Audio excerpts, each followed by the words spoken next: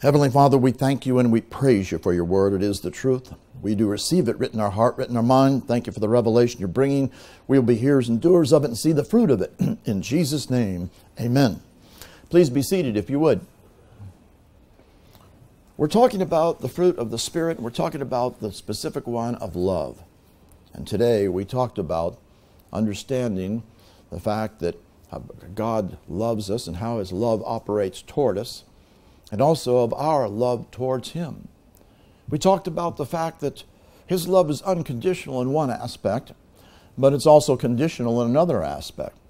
It's unconditional in the fact that man could do nothing to get him out of the situation he was in, so God sent his only Son. The Father sent his only Son to accomplish the redemption. His unconditional love was shown because he gave his Son. Love always gives out. And we also saw the conditional part, though, that the conditions must be met if we're going to see God manifest his love to us once we are born again. Everybody thinks that he automatically loves them. Well, you're going to find out tonight that it's only to those who love him that he is going to manifest his promises, and that he loves those that love him, as you will see.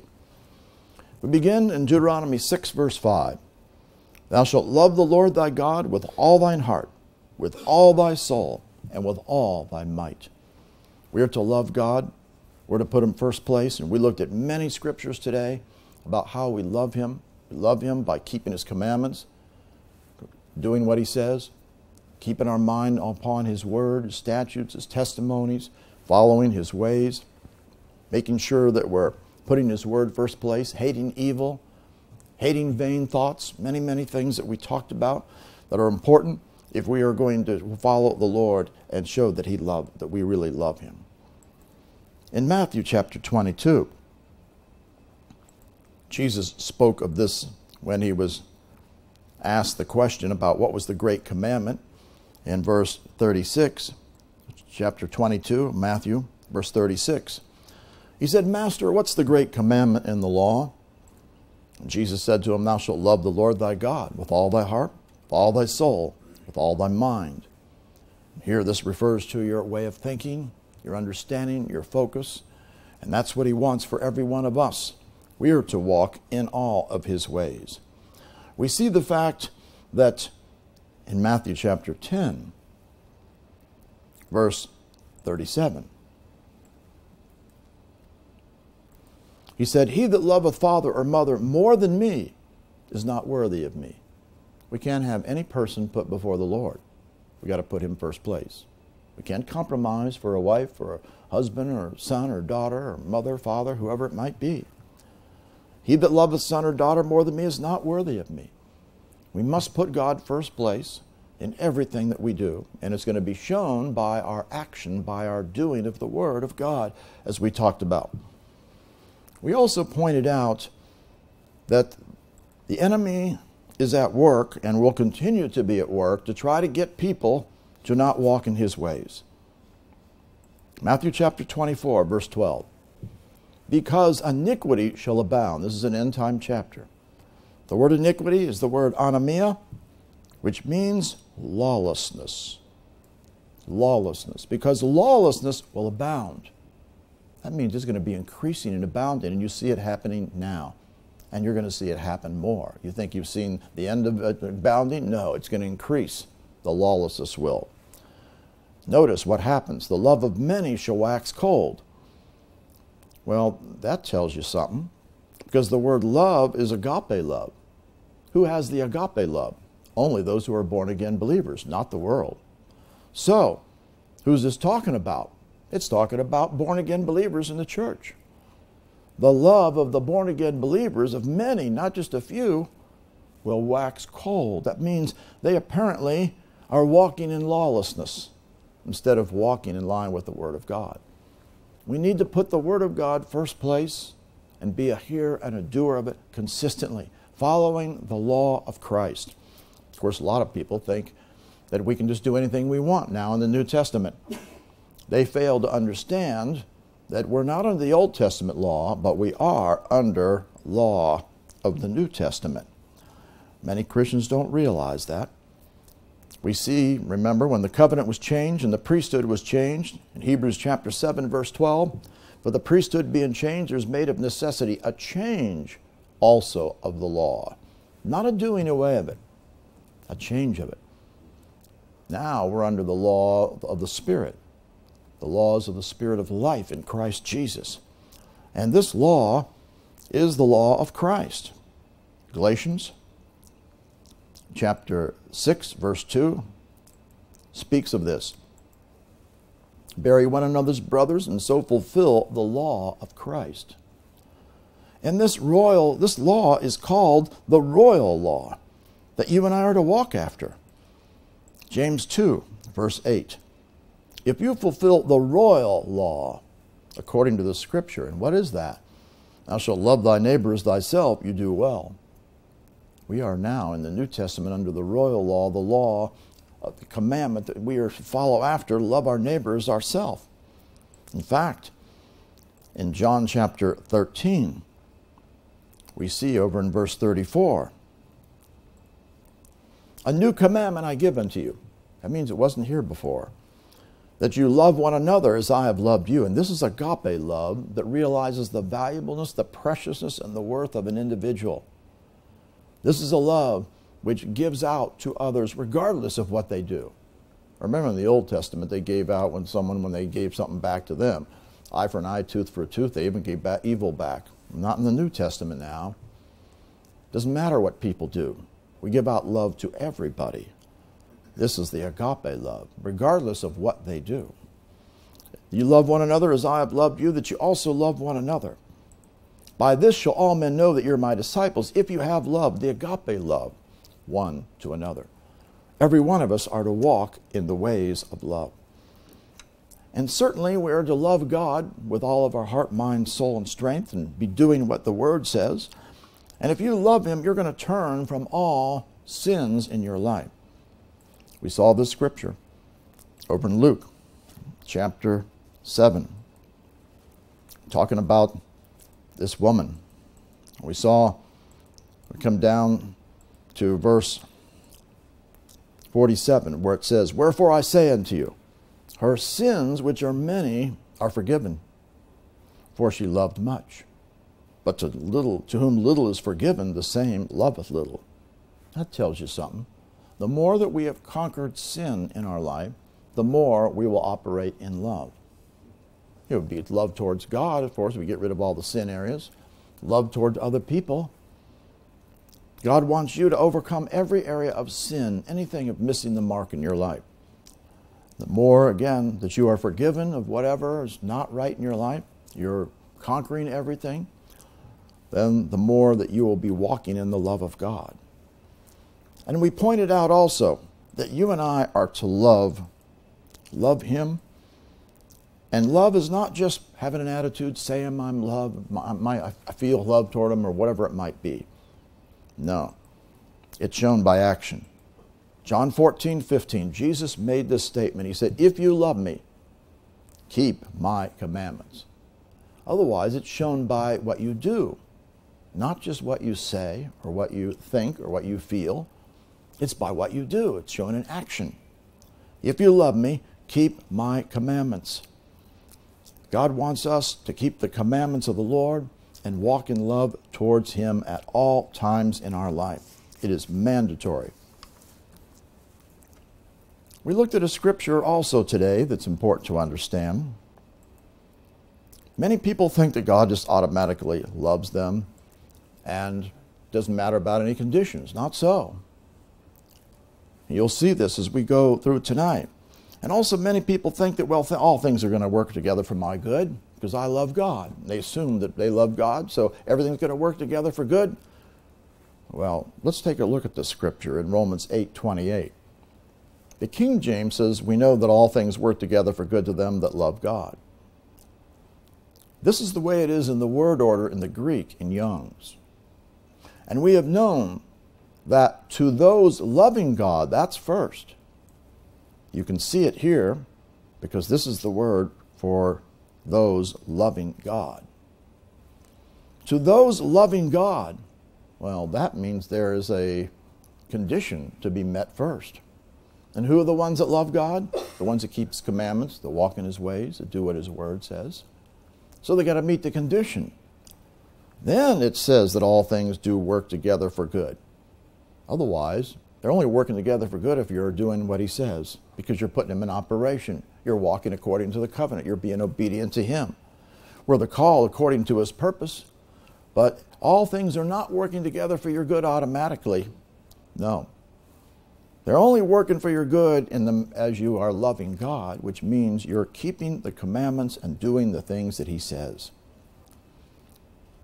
At the same time, you've got to understand the devil is out to separate you from the love of God in your life.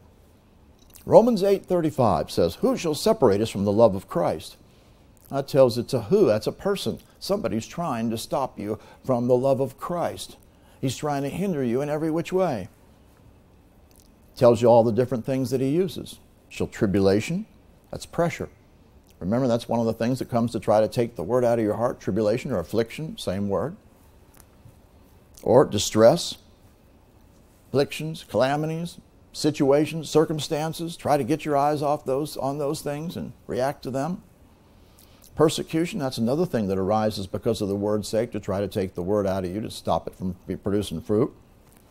Famine, nakedness, peril, sword. These are all things that are used in judgments that come against. Well, the devil will try to bring things against you as well. Well, any of these things that the enemy brings against you, can they separate from the love of Christ? As it's written, "For thy sake we're killed all the day long." Who views us that way? The devil does. He views you. It says, we are counted as sheep for the slaughter. He wants to slaughter you. He wants to destroy you. Remember, he comes to steal, kill, and destroy. Well, can we do something about that? Absolutely. No, nay, in all these things we are more than conquerors. This is a word, hypernakao, which means really to gain a surpassing victory. It's not talking about something we are as a noun, as many people have thought, because it's a verb. It's talking about the fact that we are to be conquering, present tense. We are conquering to gain a surpassing victory through Him that loved us. Otherwise, God wants you to get the victory over every attack that comes against you. It tries to separate you from the love of Christ, trying to hinder the Word of God from working, trying to hinder you from seeing the blessings of God coming forth in your life. I'm persuaded neither death nor life nor angels or principalities, powers, things present, things to come, height, depth, or any other creature is able to separate us from the love of God, which is in Christ Jesus our Lord. If you do what the Word says. If you got your eyes on Him and you are involved in conquering the enemies in your life, because you are to conquer. You are to rise up and use your authority and conquer everything that the enemy would bring against you. 1 Corinthians chapter 2, another scripture we looked at. Important to see.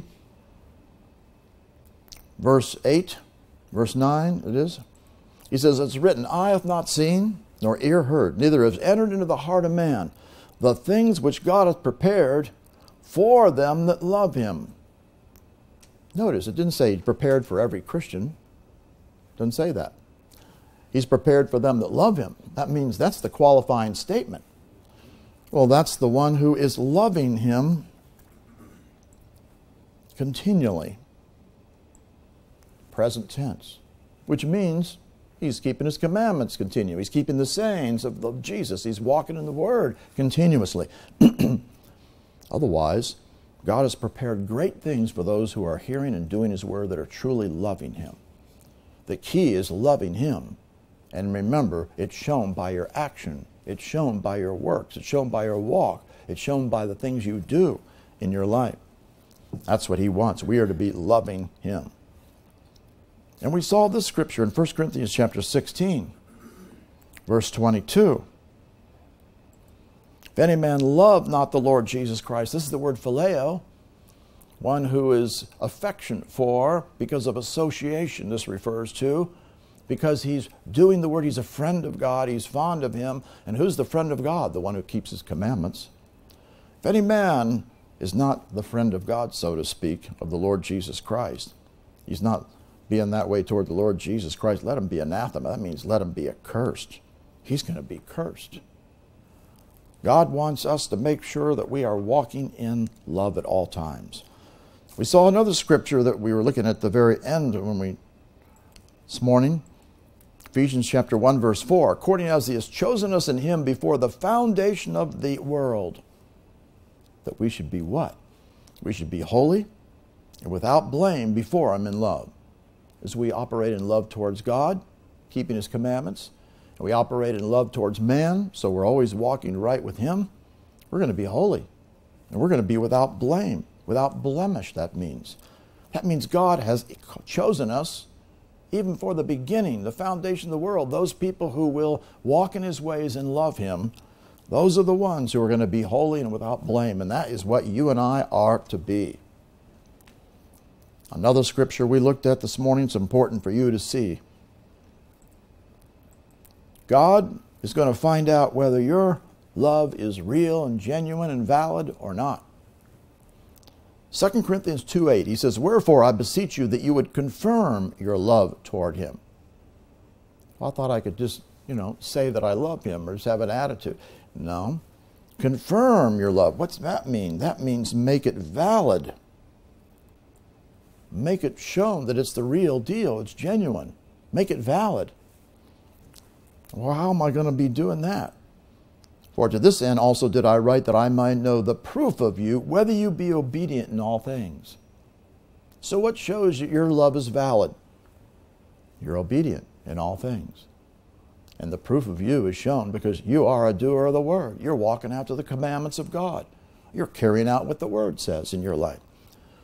That shows the validity.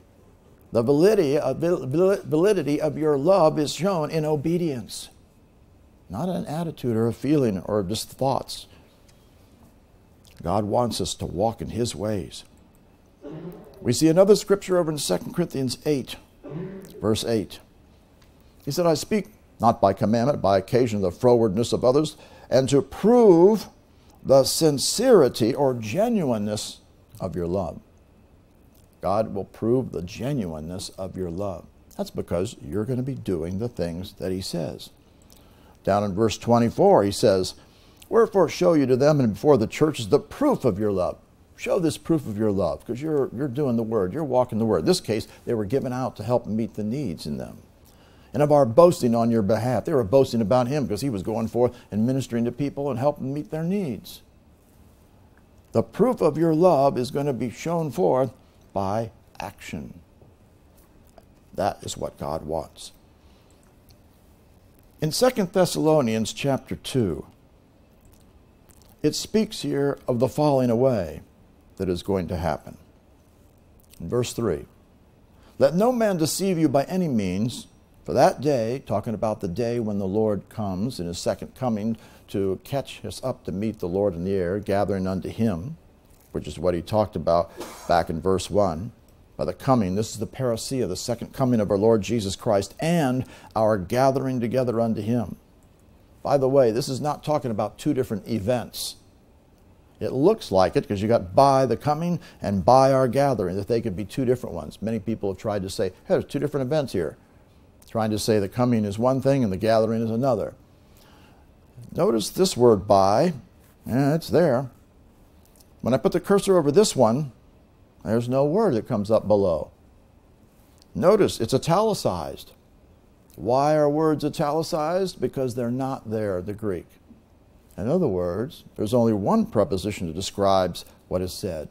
By the coming of our Lord Jesus Christ and our gathering together unto him, because it's all one event. When he comes and we caught up to meet the Lord in the air. And he says, let no man deceive you by any means, for that day when he's coming shall not come, except there come a falling away first. What's the falling away? This is a defection from truth, apostatizing, not walking after the word of God anymore. That is what is coming to those who are not choosing to follow the way of the Lord. This is speaking here to Christians. I'm not talking about the world. They aren't even in the truth to begin with. They don't have anything to defect from or apostatize from. This is talking about Christians who will apostatize and defect and turn away, fall away from truth, forsake it. This is going to come first in time, and the man of sin is going to be revealed, the son of perdition. This is the Antichrist. He's going to oppose and exalt himself above all that's called God as worship. He's going to speak against all these things. Everything that God speaks for, he's going to be against him. We come down here to verse 9 says, his coming is after the working of Satan with all power and signs and lying wonders. That's why you've heard me say many times, and I'll say it many times in the future, never follow signs and wonders and miracles. You follow the word. Otherwise, you could be deceived, because he's going to do signs and wonders and miraculous works. With all deceivableness of unrighteousness in them that perish. Otherwise, he's going to say it's okay to do anything that's unrighteous. He's going to be the speaking opposite. He's going to speak against the Most High, as it talks about in Daniel. And the deceivableness of unrighteous, because they receive not the love of the truth, the Word of God. That they, for their being saved, as Young's brings out, it's necessary for you to have the love of the truth, walking after the Word of God, for being saved. And the deceivableness of unrighteousness, as well as those ones that are walking after lawlessness, means I can do anything I want. Doesn't matter. You even see that now. It's coming more and more. People think they can just do anything they want. No. These people are going to be in the fall-away crowd if they don't get themselves right. For this cause, God will send them a strong delusion that they should believe a lie, that they all might be judged, is this word, who believed not the truth, but had pleasure in unrighteousness. Well, they're going to like the idea that you can do anything you want. And this, again, is talking about Christians, remember. This is not talking about the world. Why would they get to this place? Because they didn't have the love of the truth. They didn't put the Word of God first place. They really did not love God by keeping His commandments and following the way of the Lord. And if you don't, you're going to be deceived, the deceivableness of unrighteousness. It's either doing righteousness or you're doing unrighteousness. You're not in the middle ground. You're doing one or the other. That's why putting the Word of God first place is absolutely essential. That shows you really love God. Also, we can't be allowing ourselves to have one foot in the things of this world. 1 John 2:15, look what he says. Love not the world, neither the things that are in the world. If any man love the world, the love of the Father is not in him. That's why we got to have the love of the Father, and because you got your eyes on Him. You got your eyes on you're seeking the things above. You're not walking after the ways of this world. You don't love the things of this world. This world is a world that is in decay because of sin. It's on its road to perishing. It's going down, and there's not going to be around forever. It's going to be eliminated. There's going to be a new heavens and a new earth. All that's in the world. And how does it operate? Through the lust of the flesh, lust of the eyes, pride of life. It's not of the Father. It's of the world. Remember, the devil is this one who is the lust of your father. He says you'll do. He was operating that way from the very beginning, leading people to follow after the lusts. What must be doing? The world's going to pass away and the lust thereof, but he that doeth the will of God abideth forever. That's the one who loves Him. The one who's doing the will of God. The word doing, present tense, continuous, repeated action of doing what the Word says. Otherwise, the people that get one foot in the world, they're going to be going down. They're going to be easily in the ones that are going to be falling. Because remember, whether you're walking in the world of unrighteousness or lawlessness, what happens? The love of many will wax cold. It'll get cold because of the lawlessness. 1 John chapter 4. Verse 21. This commandment have we from Him, that he who loveth God loveth his brother also. We must walk in love towards our brother. If we're really loving God, he who is loving God continually, he is to love his brother, as it says. And it says here that he may be loving his brother, showing that it's not automatic. Just because you love God doesn't mean you love your brother. But if you're really loving God, you'll meet the condition, because it's a subjunctive mood of loving your brother, and you'll be doing it continually. See, if someone doesn't love their brother, they don't love God. That means you can't have resentment, you can't have bitterness, you can't have hatred, you can't have unforgiveness, you can't hold grudges, you can't have negative attitudes against somebody. Well, you're not loving God. You can only be loving God when you're loving your brother as well. 1 John chapter 5, verse 2. By this we know that we love the children of God when we love God and keep His commandments, because we do what His Word says. Well, you're not going to have anger towards people because the Word says to put away anger.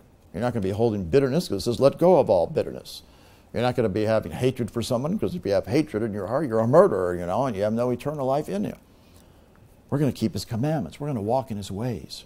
We're not going to be unforgiveness towards anybody, because if we don't forgive, we're not forgiven of our own sins. It means we're abiding in sin. We love God and keep His commandments. That is what He expects. This is the love of God. How do we define it? How do we show it? That we keep His commandments, and His commandments are not grievous. Again, it's not an attitude, is it? It's not a feeling. It's an action of doing His Word. It's all shown by what your lifestyle is. We see this again brought forth in 2 John, verse 6. This is love, that we walk after His commandments. And again, this shows you the condition has to be met. The subjunctive mood, present tense, that we may be continually walking after His commandments. That shows that you're walking in the love of God, keeping the commandments of God consistently in your life. Well, if you understand that walking in love is keeping the commandments, then you understand what happened to these guys in Revelation chapter 2, verse 4. They left their first love. Nevertheless, I have somewhat against thee, because thou hast left thy first love. What's to be your first love? The Lord. And how is it shown? By keeping the commandments of God. These guys weren't keeping the commandments of God anymore. They had turned away from it. And notice he says in verse 5, remember once you're fallen, repent and do the first works. Get back and doing the Word. It's shown by your action, isn't it? By your works, by what you're doing. Or else I'll come quickly and remove thy candlestick out of this place, except you repent. There's many Christians that have left their first love because they haven't put the Word first place in their life. They're not doing the commandments of God. They're just living their own life however they want. You do not have love for God if you don't walk after His commandments. Anybody that's quit walking in line with the Word has left the first love. We cannot allow that to happen in our life whatsoever. In fact, John chapter 15, John that is, chapter 15, look at verse 10, what it says. If you keep my commandments, you shall abide in my love. If you're keeping the commandments, you shall continually. This is a future tense, and you will be. The key is keeping the commandments consistently is the way you will always stay in love. Remember, this is a subjunctive mood. If you might keep His commandments, you shall abide in His love. That means you can abide in His love. God wants you to abide in His love. And you will as you keep His commandments. And how did Jesus do this? Even as I have kept my Father's commandments and abide in His love. Jesus had to keep the commandments of the Father. In doing so, He was abiding in His love. In like manner, you and I must do the same thing. But what happens if we don't keep His commandments? Well, this is what it says in John 14:24. He that loveth me not keepeth not my sayings. The word that you hear is not mine. That means if we're not keeping His sayings, that would include His commandments and His sayings, then we're not really loving Him. We're not loving Him at all. We must be loving Him by keeping His sayings and carrying out the things that He tells us to do. In fact, you and I are told in Jude, verse 21, keep yourselves in the love of God. So that's not having to do with an attitude or a feeling, does it? Keep yourselves in the love of God. This is a command. How do we keep ourselves in the love of God? By doing His commandments, right? Doing His Word, doing his sayings, doing what he says. That's a key. Looking for or expecting, this means waiting for the mercy of our Lord Jesus Christ unto eternal life. Means his mercy will produce eternal life for you, but who gets it? Only the one who's keeping themselves in the love of God. Which means what? Only the ones who are keeping his commandments, continually walking after his sayings, being a consistent doer of the word of God. That is what he wants. And as you do this, what is God going to do? Remember, we talked about how we're going on into perfection in our life. 1 John chapter 2, and verse 4. He said, I know him, and he that saith, I know him. Oh, I know the Lord. And keepeth not his commandments. Remember, that's how you show you love him. Present tense. If he's not continually keeping his commandments, God says he's a liar. And the truth is not in him. He's just deceiving himself. He's just saying he's such. It doesn't matter what people say. What's the proof? Remember, obedient in all things. Find out whether you're the real deal and the genuineness and the validity of our love. Remember? Oh, I know him. You ask any Christian on the street and say, hey, do you know the Lord? Sure, I know the Lord. Do you keep all the commandments of the New Testament? Yeah, they don't know if they can say yes to that one or not. God says if we're not, we're a liar, and the truth is not in us. Look what happens. Whoso keepeth his word, the person who is keeping his word. This has one underneath it. Continually. And remember, this is a conditional statement, subjunctive mood. So the way you would look at it more accurately is he who may be continually keeping his word. They're meeting the condition. In him, verily, is the love of God perfected. How are you going to come to perfection? One of the aspects of perfection is the love of God being perfected in you. Love for God, love for man, walking in his ways, loving one another. The love of God will be perfected in you in the measure that you're keeping the word consistently in your life. Doing the word, that's the key. That produces the love of God being perfected, and hereby know we that we're in him. You even know that you're abiding in him. God wants us to understand the love of God is keeping his commandments and walking in his ways. Well, what happens if you love him? Now that we've seen the loving him is all tied into what you do with his commandments and his word and obedience to him, the proof of it, and you're carrying it out. You're showing the genuineness of it. How about to those that love him? That means you're meeting those conditions. Exodus chapter 20, verse 6. Showing mercy unto thousands of them that love me and keep my commandments. Because he's talking about who are the ones that love him. They keep the commandments.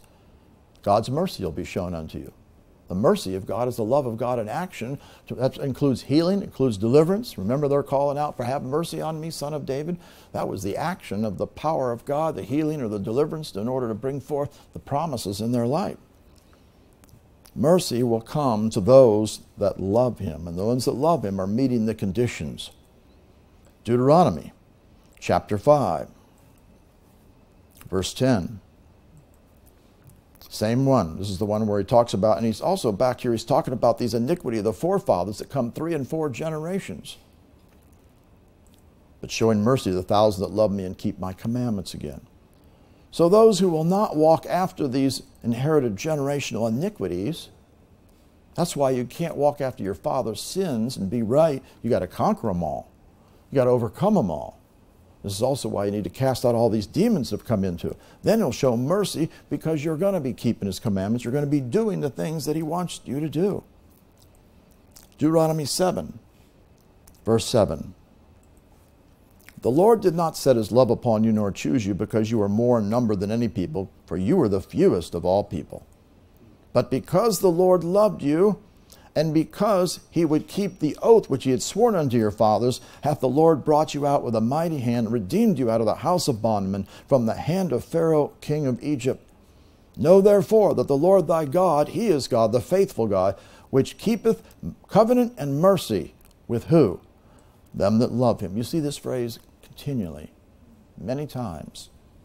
And it's always telling you who they are, the ones that keep his commandments to 1,000 generations. That shows you what God will do. He'll keep his covenant. The covenant promises won't come to pass just because I'm going to pray the right things. And we have to learn how to pray accurately and take hold of it, and accurate New Testament prayer, that's all important. But if you're not keeping his commandments and loving him, it won't happen. You can do all the right things, but if you're not walking in love, keeping the commandments of God, and loving him, then you're not going to see the covenant promises. You're not going to see the mercy of God come to pass in your life. If you love him, God will manifest himself in your life. Look what it says here in Deuteronomy 23:5. Nevertheless, the Lord thy God would not hearken unto Balaam, but the Lord thy God turned the curse into a blessing unto thee, because the Lord thy God loved thee. You love him, and the New Testament's walking after his ways, he'll turn those curses into blessings. He'll turn everything around. Because when you keep his commandments, you're going to be doing everything he says. You're going to be dealing with your sins. You're going to be repenting. You're going to be casting out. You're going to be speaking the word. You're going to be praying the word, taking hold of the promises, doing all the things that are necessary to see his blessings come to pass in your life. God will turn the curses into blessings. Otherwise, it's not just casting out only, is it? It's because we're walking in his ways. Deuteronomy 30, verse 16, in that I command thee this day to love the Lord thy God, to walk in his ways, keep his commandments and his statutes and judgments, that, here's the blessing, thou mayest live and multiply, and the Lord thy God will bless thee in the land whither thou goest to possess it. He'll bless you in the work of your hands. He'll prosper you. He'll bless you. You'll live. You'll multiply. What's the key? Loving the Lord. And how do you do it? You walk in his ways. You keep his commandments. You're doing it. That shows the genuineness of it. It's all shown by what we're walking after. Judges chapter 5, verse 31. So let all thy enemies perish, O Lord, but let them that love him be as the sun when he goeth forth in his might. Oh, that means those that love him, they're going to be like the sun or like the light, He goes forth in his might, and he's the one that fights the battle. Remember, the battle's the Lord's and the victory's ours, to smite the enemies. And so the ones that loved him, that there is the sun, that means they're walking in the light. They're not walking in darkness. When he goes forth in his might, well, they're going to be the ones that are going to see God bring victory over their enemies. And that happened, and the land had rest 40 years. God wants us to have rest from our enemies by driving them out. But for those that love him are going to see it come to pass. We come over to Nehemiah 1, verse 5. I said, I beseech thee, O Lord God of heaven, the great and terrible God, that keepeth covenant and mercy for who? Again, that phrase, for them that love him and observe his commandments. He understood that. They said this many times in the Old Testament. They understood God, covenant and mercy will be manifest and will be kept for those that love him. There's conditions. Those that love him, not automatically just because he gave it, a promise. Psalms 31. Psalms 31, verse 23. Oh, love the Lord, all you saints. That's our job. Holy ones. If you love him, you're going to be holy. For the Lord preserveth the faithful and plentifully rewardeth the proud doer, because you're going to be faithful and you're going to be doing the word. What's he going to do? He's going to preserve you. This means he's going to watch over you. It's the word natsar, which really means not so much guard, but more he's going to watch over you. God, his eye will be upon you. He'll be watching over you because you're going to be faithful to do what he says. And he plentifully rewards the proud doer. And this is interesting. This word here means the one who's in covenant with him. Shalom. He's going to plentifully reward those ones that are in covenant with him. He's going to bring his covenant promises to pass because you're a doer of the word of God. That's because you're a saint, remember. You're a holy one, loving the Lord, who's walking in his ways. Psalms 91. Psalms 91, a tremendous psalm, talks about a lot of things, but we come down to the end and it says, verse 14, because he hath set his love upon me. You set your love upon him. How? By walking his ways, keeping his commandments, doing what he says, keeping his sayings. Therefore will I deliver him, and I will set him on high because he's known my name. Otherwise, deliverance is tied into you setting your love upon him. Again, as we've said this many times, and we'll say it many times, it's the whole package. People that just want to get the demons cast out and get delivered of the thing, and they haven't set their love on him to keep the commandments and walk in all his ways, they're going nowhere. They will not get delivered. This is the condition, because he set his love upon me. Therefore will I deliver him. God will deliver those who will walk in all of his ways. Psalms 97, verse 10. Ye that love the Lord, hate evil. You've got to hate evil. If you hate evil, you won't walk in it. You won't walk in ways that are sinful. You hate anything that's not of God. You should hate unrighteousness, hate lawlessness, hate any kind of lustful sins, any kind of these things. You want to hate these things. Notice what it says. He preserves the souls of his saints, because those are going to be the ones of the holy, godly, faithful ones. And he delivers them out of the hand of the wicked. Again, this is all tied into your being guarded. This time the word preserve is shamar, meaning guarded. He'll guard you, guard the soul. That means you aren't going to get all these getting beat up in the area of the soul because you're walking in holiness. And he's going to deliver you out of the hand of the wicked. Well, that means you're being guarded, and your deliverance is all, again, tied into loving the Lord, which is going to be shown because you hate evil. That means if you hate evil, it's not going to get a hold of you whatsoever. You have nothing to let any kind of evil get a hold of you, and that would be anything that's contrary to his word. Psalms 119. This is the tremendous things that happen to those that love him, who've met the conditions. Verse 165. Great peace have they which love thy law. Of course, if you love him, you're going to love his word. Do it. What's going to happen? You're going to have great peace. And this is the word shalom, which means more than just talking about peace of mind. This is the word that means completeness, soundness, welfare. It also refers to safety, health, prosperity. Yeah, that's blessings across the board. God wants you to have all of the blessings of God coming. Great peace, much of all this. Prosperity, health, blessings. Those that love thy law. And notice what else. Nothing shall offend them. Nothing will trip you up because you got the word first place. If you're loving the word of God and you're walking after his commandments and doing what he says, you're not going to walk in sin. That's how you can conquer all sin in your life. Just get the word before you. People that are having problems with, oh, this sin, this keeps on pulling me down. Well, obviously you don't have the word set in you. You're not hearing and doing the word consistently, and otherwise you wouldn't be given place to this thing. Nothing shall cause you to stumble. That's what this means. No stumbling in you whatsoever, because you are going to walk in the ways of the Lord.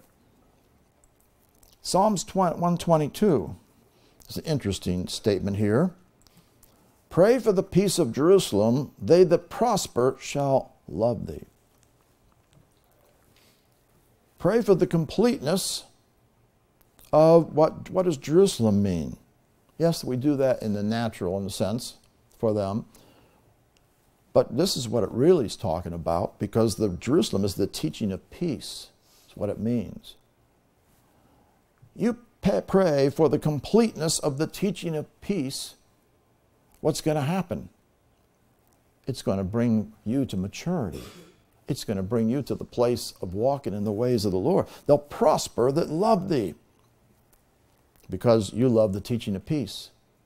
You love the word of God. Jerusalem's also the place where they come to rule and reign. Remember, they came out of Babylon and went to Jerusalem. They came out of captivity and went to the place where they were in victory and ruling and reigning and saw the blessings. That's what this speaks of. This is true in the sense of a natural truth, but it also has a spiritual application. Though they shall prosper that love thee, and Those that are loving him, of course, are going to walk in line with his word. They're going to hearken to the teaching of peace. That's what Jerusalem means, the teaching of peace that comes forth. Psalms 145, verse 20. The Lord preserveth all them that love him. All means all. That means he'll guard you. He'll protect you, shamar. But all the wicked will he destroy. They're going to get wiped out. Those that love him, though, will be guarded. Why? Because they're walking his ways. They're not walking in sin. They're not giving place to the devil. They're hating evil. They're walking uprightly. They're doers of the word. They're not walking in unrighteousness or lawlessness or giving place to lust or any of these kinds of things. It all comes down to loving him. Proverbs chapter 4, verse 6. Remember, that was the great commandment of the law. Proverbs 4, 6, talking about the word of God, getting wisdom and understanding, not declining from the words of my mouth. In verse 5, forsake her not, for she shall preserve thee. Love her, and she shall keep thee, watch over thee. Again, what are we to do? We're to not forsake the word. We're to love the word. We're to get wisdom, understanding, and not decline from his words. It all comes down to what you do with the word of God, is whether you love God or not. Now remember, we mentioned that love is unconditional in some aspects, but it's also conditional in other aspects. His love is not manifesting to every Christian. And this is a very clear statement. Proverbs 8:17. I love them that love me. This is talking about him loving you in a way where he would manifest himself towards you and show you favor, bring his mercy, whatever it might be. Remember, he loved us in an unconditional way in sending Jesus to do something about man's state. This is talking about someone who's really coming into a relationship with him, because who's going to love him? Only those that come in a relationship with him, right? Not the world. He loved us first, we would respond with love. So this is talking about someone who is in covenant relationship with him.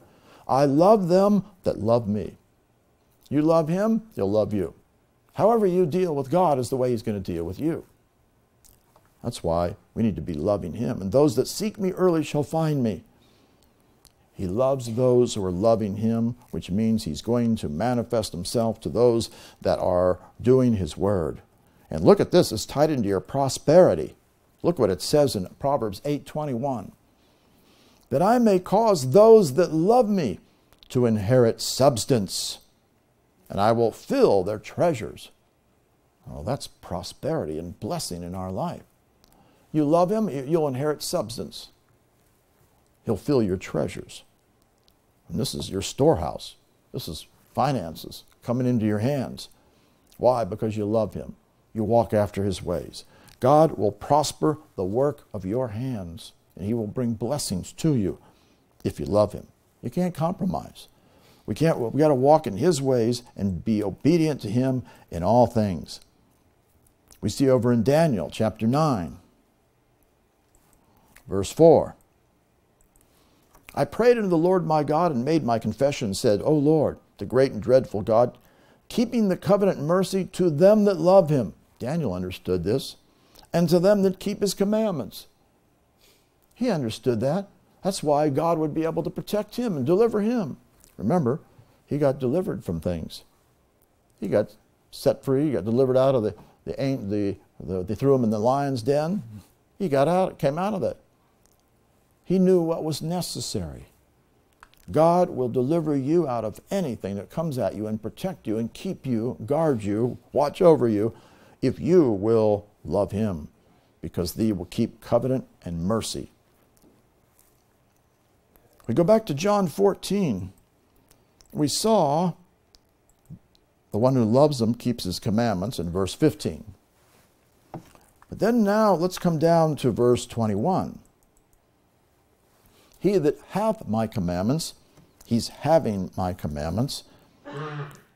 Present tense, continually. Well, that means he's got the word in him. He's hearing and doing it. He's got the commandments. He's got them established in his life. And is keeping them, of course. He has them.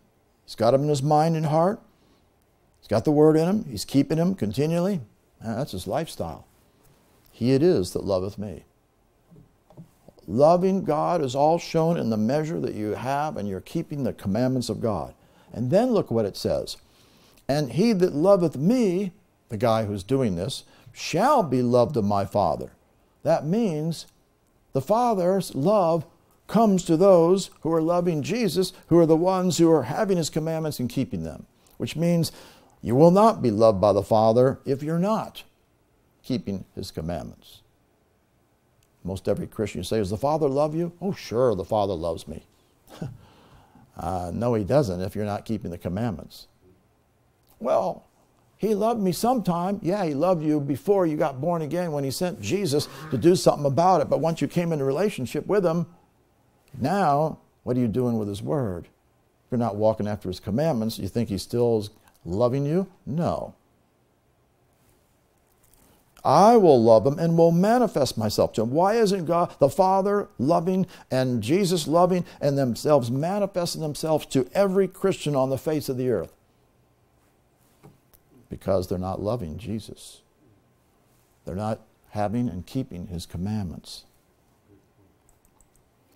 Verse 23, Jesus answered and said unto him, if a man love me, he will keep my words.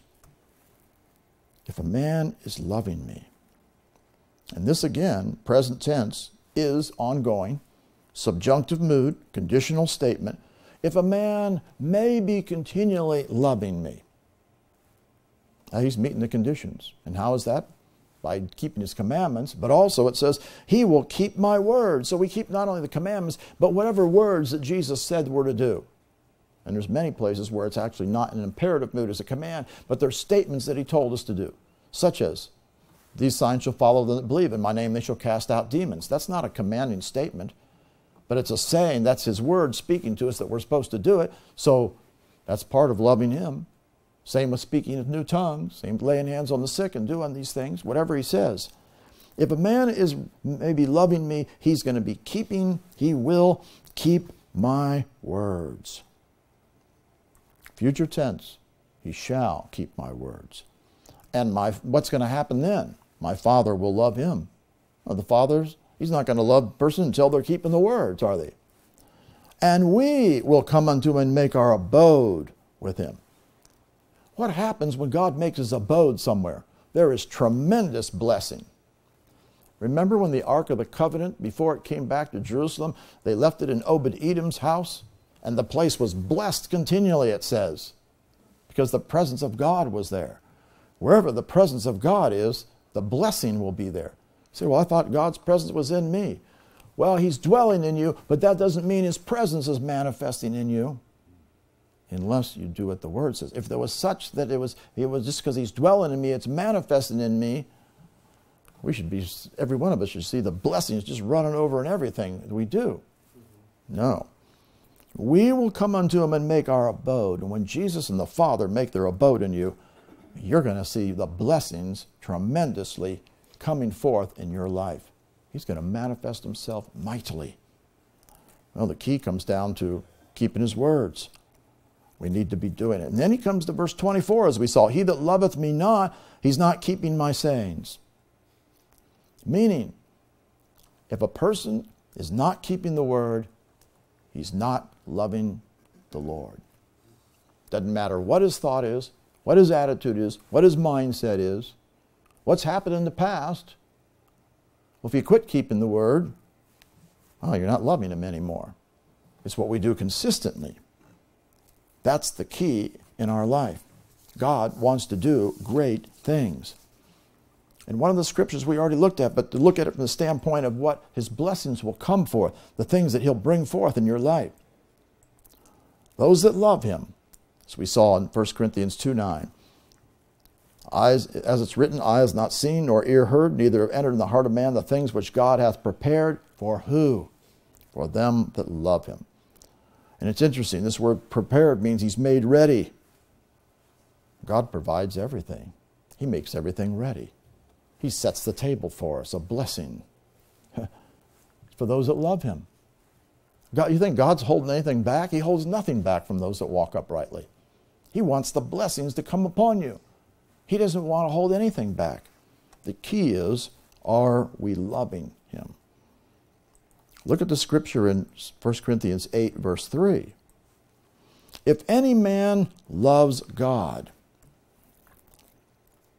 if someone is loving God, present tense, that's consistency. He's got the walk. He's doing the word, keeping the commandments. The same is known of him. That means, well, I thought God knew everything. He knew me. Well, remember the guy who was walking in lawlessness? He says, I don't know you. We'll show you that for a moment. Matthew chapter 7, verse 23. He said, then I'll profess them, I never knew you. Depart from me, you who are working, present tense,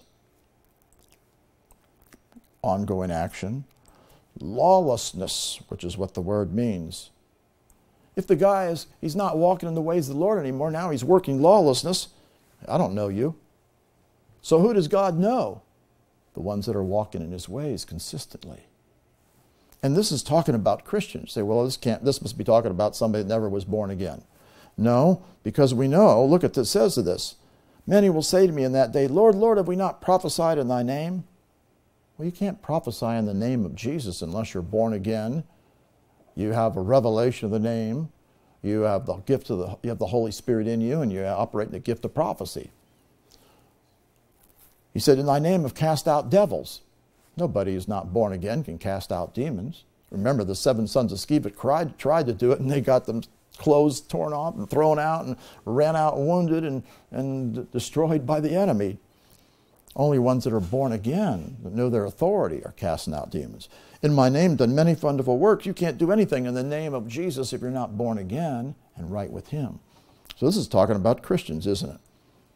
And now he says, I never knew you. God knows you by what you're walking after continually in your life. And what was the problem here? These guys were working a lawlessness continually. That's a problem. This is why 1 Corinthians 8, you understand why it says this. If any man is loving God continually, remember, present tense. I mean, that's what's the key. If you ask any Christian on the street, do you love God continually? Oh, of course I do. Are you doing the word and keeping all his sayings and keeping all his commandments continually? Well, because they think loving God is just an attitude. It's not.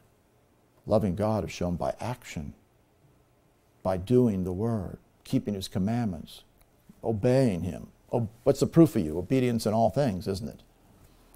The same is known of him. In fact, God knows you, and he's been knowing you because you've been loving God continually. It's interesting that this is a perfect tense verb. The perfect tense means action completed in the past with continuing results at the time of speaking. Meaning, the guy has been continually loving God, and for all along, God's known him. He's continually known him, and he's knowing him right now because he's continually loving God. I mean, God knows the people who are walking in his ways. Those that aren't walking in his ways, he didn't know them. God wants us to walk in love, have love operating towards the Lord at all times. Look what it says in Galatians chapter 5, verse 6. For in Jesus Christ neither circumcision availeth anything nor uncircumcision, but faith which worketh by love. Well, if we're not loving God, is our faith going to work? No. That means if you're abiding in sin, is your faith going to work? No. It's operative, puts forth power. This is the word energeo. It goes into operation, active operation, energized, working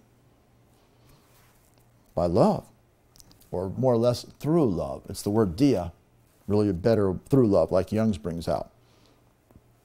Otherwise, if you're not walking in love, no wonder why my faith's not doing anything. Well, if we're not walking in love, it's not going to work. It's not going to be active and operative in our life. God wants us to have the love of God established in us, that we walk in his ways at all times. Look at Ephesians 3, verse 16, that he would grant you according to the riches of his glory to be strengthened with might by his Spirit in the inner man, that Christ may dwell in your heart by faith, that you being rooted and grounded in love. That means that's my roots, and that's the foundation. I'm stable and established in it. That would be towards God and towards everybody. That's the way you function all the time. You keep the Word of God. May be able to comprehend with all the saints what's the breadth, length, and depth, and height, and to know the love of Christ. He wants us to come to know the love of Christ. And if you're going to come to know the love of Christ, this is actively talking about you knowing it. Not like God, from God just imparting something to you. You're going to know the love of Christ, which passes knowledge, that you might be filled with the fullness of God. Who gets filled with the fullness of God? The one who knows the love of Christ. Well, how do they get to the place of knowing the love of Christ? Because they walk in his ways all the time. They do what his word says. Love is mandatory to grow up. We grow in knowledge, we grow in grace, but look what else it says. Ephesians 4:15, speaking the truth in love, may grow up into him in all things, which is the head. Actually, this is not the best translation, speaking the truth here. Look at Young's brings it out. This is the word, this word truth. It looks like it's a noun, doesn't it? Speaking the truth, that would be a noun, right? It's not a noun.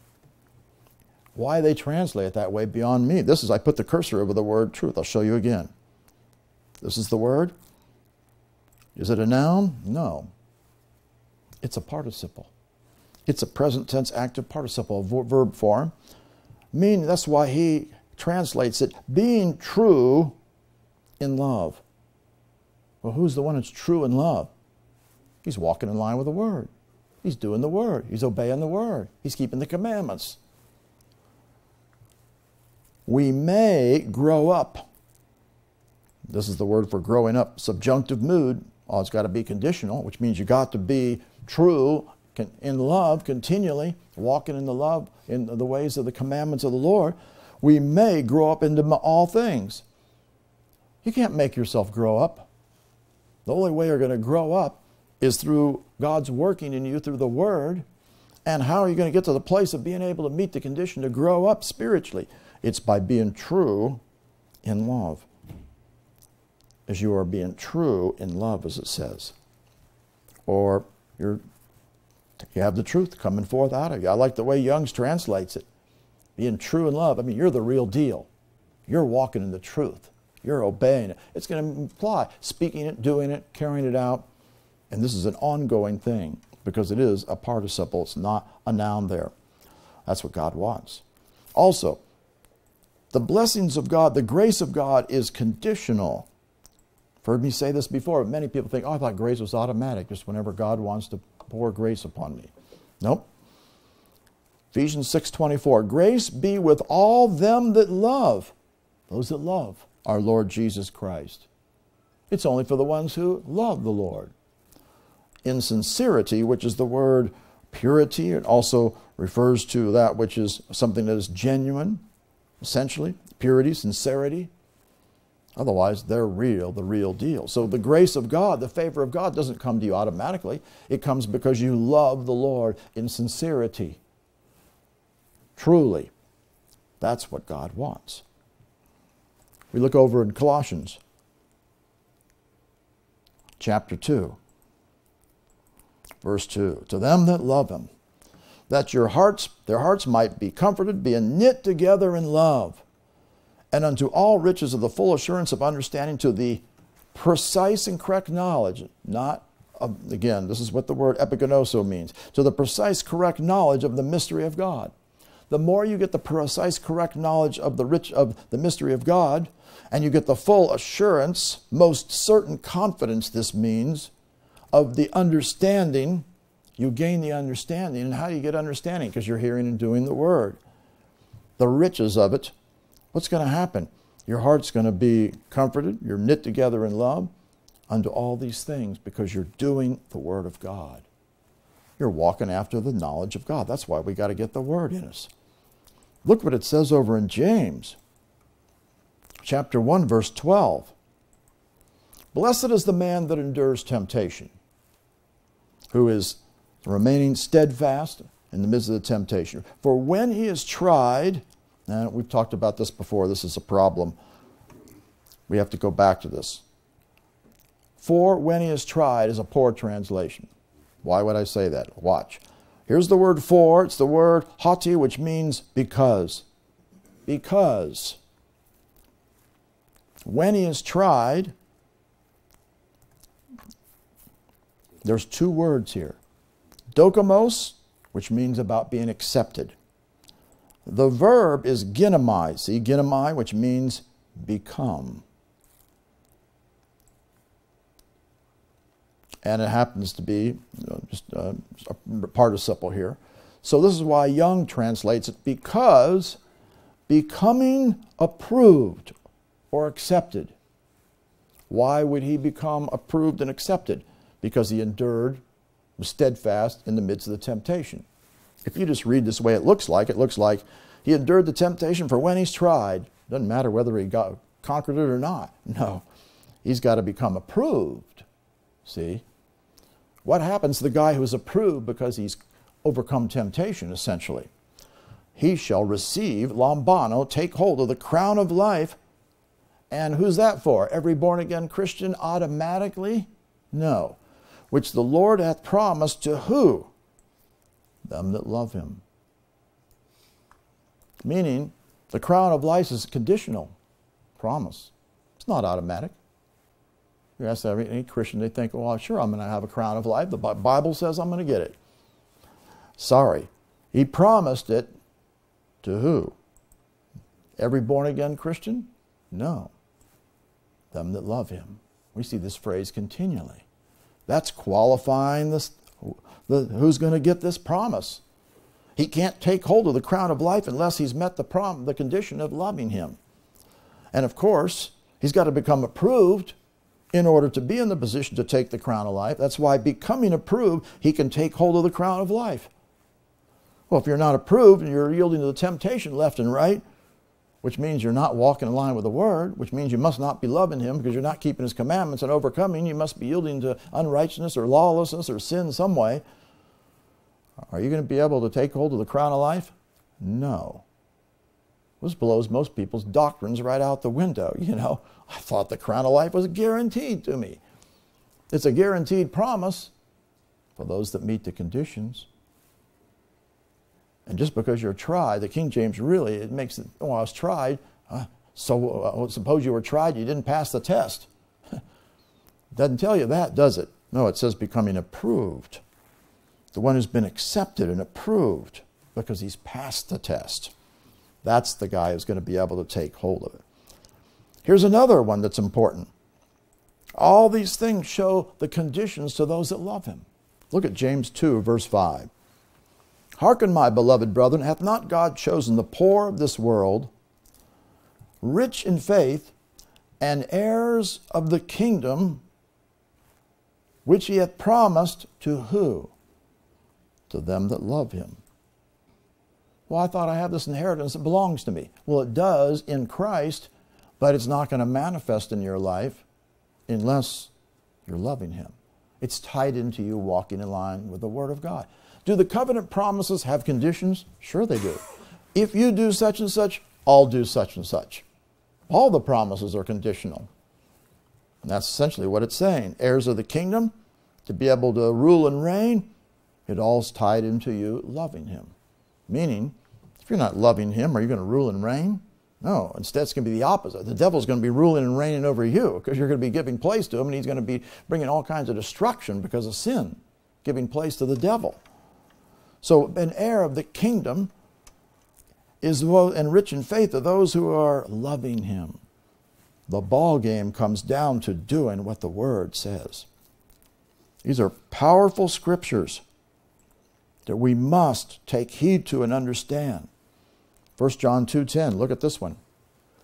He that loveth his brother is loving his brother. Not like I did it once. I'm not loving him anymore. Oh, you're in trouble. Is loving continually his brother. That's why you love people. It doesn't matter what they do to you. Well, they were nice yesterday, today they weren't nice. I'm not going to love them. No, you love them all the time. He is abiding in the light continually.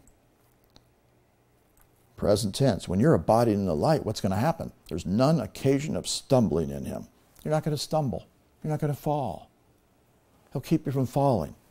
That means you're going to walk in victory. You're going to be walking in sin whatsoever. 1 John chapter 3, verse 14. We know that we've passed from death unto life. Because I'm born again?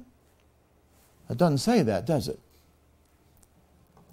People added that one in on their own minds, didn't they? Well, I know I passed from death unto life because I'm born again. No, it says, because we are loving continually the brethren. Suppose you're born again, and he that loveth not his brother, you're not loving your brother and you're born again. Well, it's talking about someone's born again because he's talking about your brother. Someone is a brother in Christ. What about him? Is he passed from death into life? Nope.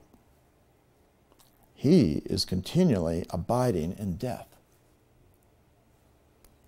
We got tremendously false teaching out there on all these areas. How many people are telling you, hey, if you're not walking in love, guess what? You don't have eternal life. You're abiding in death. You don't hear that one go on forth everywhere, do you? Or hardly anywhere. But this is the Word of God. We've known we pass from death unto life because we are loving the brethren. And if we're not loving the brother, we're abiding in death. Now, how about the guy that has here that he hates his brother? Whoso hateth his brother. Present tense. He's continually to hate his brother. He's a murderer. Because it's all looking at your attitude of heart. And you know that no murderer has eternal life abiding in him. He's sunk. He didn't have eternal life. He's born again, but he didn't have eternal life. People must understand, because you're born again has not sealed the deal that it's all set and it doesn't matter what I do. It's total deception. It's astounding what people have believed. Hereby perceive we the love of God. He laid down his life for us. We ought to lay down our life for our brethren. Whoso has this world's good, sees his brother have need, shuts up his bowels of compassion upon him. How dwells the love of God in him? It doesn't. My children, let us not love in word, neither in tongue, but in deed and truth. It's shown in action, isn't it? Not in your intentions. Well, I intended to. Well, I have a good attitude towards. Well, I said so. I thought that. It's going to be shown in action. Hereby we know we're of the truth and assure our hearts before him. If our heart condemn us, and why would our heart condemn us? Because we're not walking in love. Right? In the context. We're not loving our brethren. God's greater than our heart and knows all things. Beloved, if our heart condemn us not, that means I must be loving God and loving one another and loving everybody. Then we have confidence toward God. And what's this tied into? Look at the next verse. Whatsoever we, aiteo, make a demand to what's due us, we receive lambano of him. Why? Because I'm a born-again Christian, I know how to pray accurately. No. Because we are keeping, present tense, his commandments, and doing, present tense, the things that are pleasing in his sight. Well, keeping his commandments, doing the things that are pleasing in his sight shows what? That I'm loving God, doesn't it? That means loving God is tied into prayer, New Testament prayer. Whatsoever you make a demand what's due you, you take hold of him because you're loving God. You can know how to pray accurately and effectively, and if you're not loving God, it's going nowhere. It's not going to get you anything. Again, it's all tied into, and that's because your heart has got to be right before the Lord. It's tied into answered prayer then, isn't it? 1 John 4, verse 18. Look what it says. There is no fear in love, but perfect love, perfected love, casts out fear. Why would we have fear? Because our eyes, obviously, aren't on the Lord. Because does He give us a spirit of fear? No. Of love, power, and a sound mind. Because fear has torment. But he that feareth is not made perfect in love yet. Fear or doubt is a form of fear. Discouragement is a form of fear. Remember, fear not, be not discouraged. That means if we're not in faith, that's because faith worketh by love, remember. If you're not established in love, are you really going to be operating in faith? Some people try to operate in faith when they got a bunch of doubt and unbelief and fear and anxiety. They're never going to operate in it.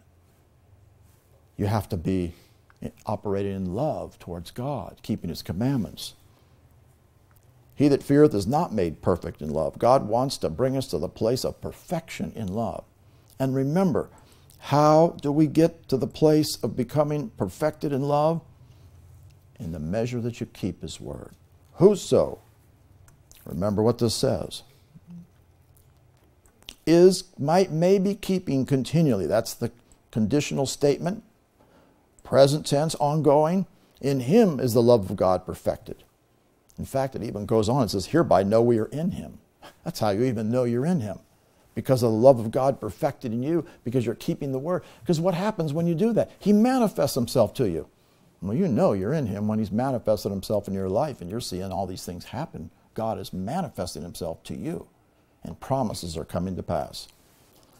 This is a tremendous message of understanding all these promises and blessings to those that love Him. Otherwise, everything's tied in to us loving Him. Whether it's answered prayer, whether it's mercy, whether it's seeing any promise come to pass, would include our healing, our deliverance, seeing victory come forth in any of these areas, being preserved, being protected, all these things. Prosperity, Him manifesting Himself, loving you. I love them that love me. Keeping covenant, seeing any of the covenant promises, seeing the grace of God manifest, seeing your faith work, seeing yourself get filled up with all the fullness of God, not stumbling and falling at all. That's how we can come to the place of never stumbling. He'll keep us from falling, it says, if we walk in all of His ways. See our prayers be answered and be able to take hold of the crown of life. It's all tied into those that love Him. So what that tells you, a priority in our life is to love God with all of our heart, all of our soul, all of our mind, all of our being. How do you do it? By putting His word first place in your life, keeping His commandments, doing what He says, always operating in the Spirit, not giving place to anything contrary to the word. And you walk in those ways, you're going to see God manifest Himself. Remember, the guy who keeps His words, he it is that loveth me, I will love him, my Father will love him, we'll come and manifest, we'll make our abode in him.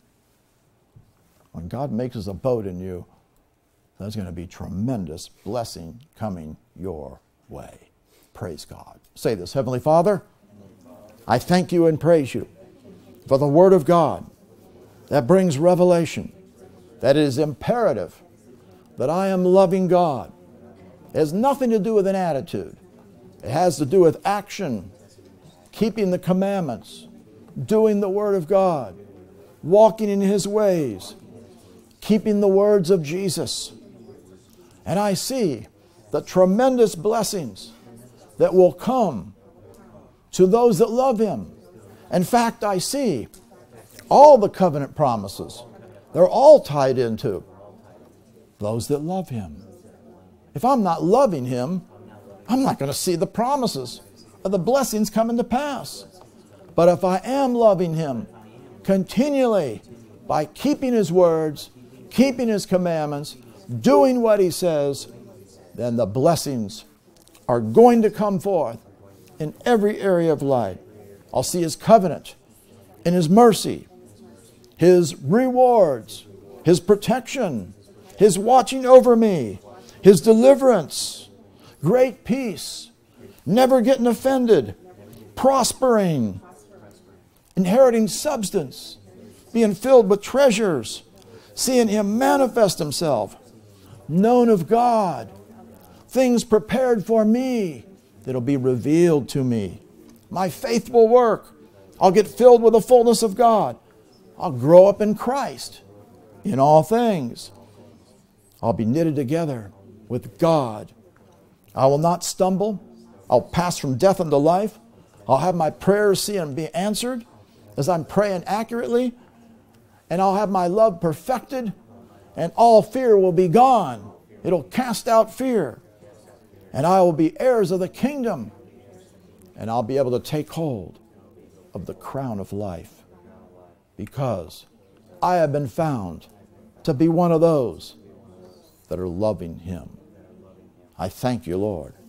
I'm setting my life to show forth the validity of my love, the genuineness of it, which is the proof of me being obedient in all things, doing His word, keeping His commandments. I thank you that I commit to walk in line with the word, be a hearer and a doer of it, obey the commandments of God, and show that I truly love Him. And when God sees that I love Him, the blessings are coming in all areas, and God will manifest Himself in my life. Thank you, Lord. I will walk in your commandments and keep your words continually all the days of my life. In Jesus' name, amen. Praise God. You go back over all these scriptures and meditate on these, and you see everything is all tied into you loving Him. And again, it's not an attitude. It's all shown by your action and what you do. Make sure you're doing the word. You're operating the Spirit all the time. You're not going to get placed to any lust or anything of the world or anything that's not of Him. Or you're going to take every thought captive. You're not going to yield to any kind of sin areas. You're going to do what the Word says every time. That's how you walk in victory. Praise God. Father, thank you for all you brought forth. We will be hearers and doers of this word, and we will be those who will be shown to be those that love Him and see the tremendous promises come to pass in our life. Thank you for much fruit as we hear and do this word. In Jesus' name, amen. Praise God.